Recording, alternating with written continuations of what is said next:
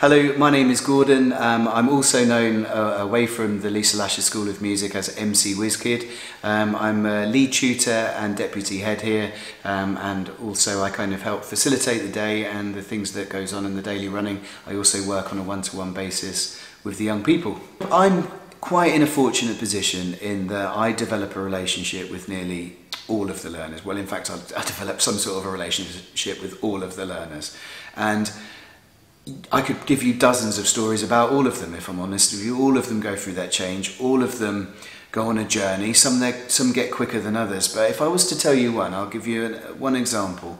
A young lady came to us, teenage lady, very introverted in her body language, very unsure of the people around her, wasn't integrating so much, kind of was unsure of the whole thing.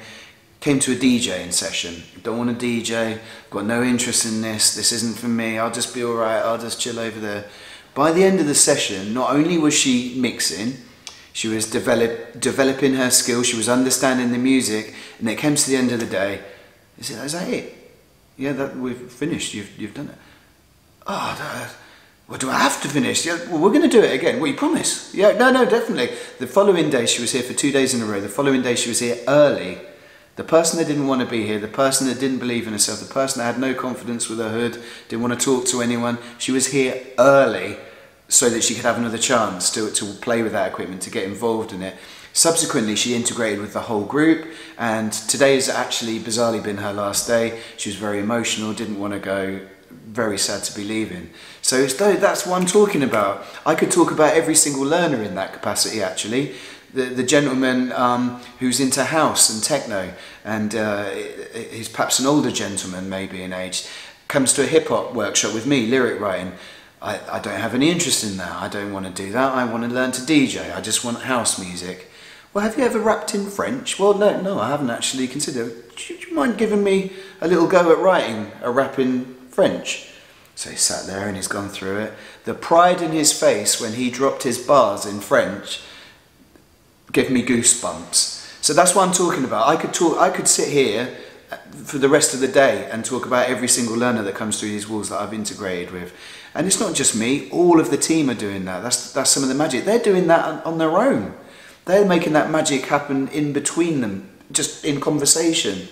And that's what goes on here. The reason I got into being a music facilitator is I wanted to inspire young people.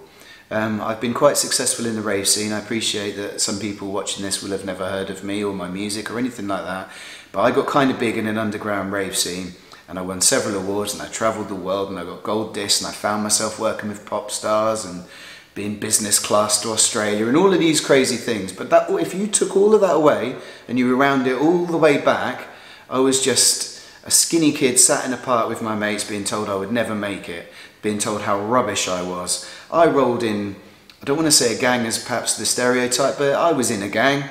We were up to no good. We hung around, and to be honest, I didn't think I would ever make it. But every time I got knocked down, I got up and I dusted myself off, and then I took myself out of that situation. And I started working the country and going to these different places, and it didn't happen overnight. It took me 10 years maybe of dusting myself off before things started to really happen. But what all of that taught me, right the way up to 25 years of doing it, is that I understand these young people who want to be a DJ, they want to be a singer, they want to be a vlogger, they want to be a dancer, they want to be the drill spitter, a grime spitter, they want to travel America. I understand all of that. I've been there, I've felt that. And I got into this. The reason this happened was not only because I'm a father myself, but also because I wanted to stand there and meet these people face to face and tell them, you can do it, and you will do it, and this is how you can do it. And I'm going to tell you about all of my failings, and I want you to know that every time you get back up, you can do it too. Whatever it is, it's in you, and I just want to bring that out of people, and that is why I got into this. And I'm very fortunate and blessed to be in the situation I am here with the Lisa Lasher School of Music, because they stand for everything that I got into this for.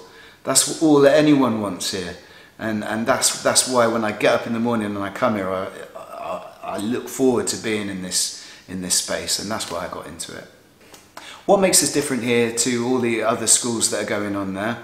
I think we are different here, and the reason that we're different here is because we come from a place of purity. We're all very different.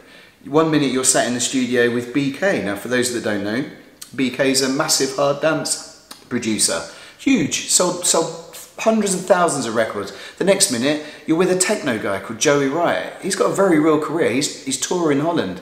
But all of those people, regardless of genre, regardless of that, they've got a very real in-depth experience. There's no smoke and mirrors. You can see their careers pan out right before your very eyes. But more importantly than any of the accolades, any of that stuff, is what's in here. It's not what you do, it's how you do it. And I think within this school, the magic happens in the connection and the bonds and the understanding. And I'm going to say it again, the inclusivity of we're a family here, and that's what's important.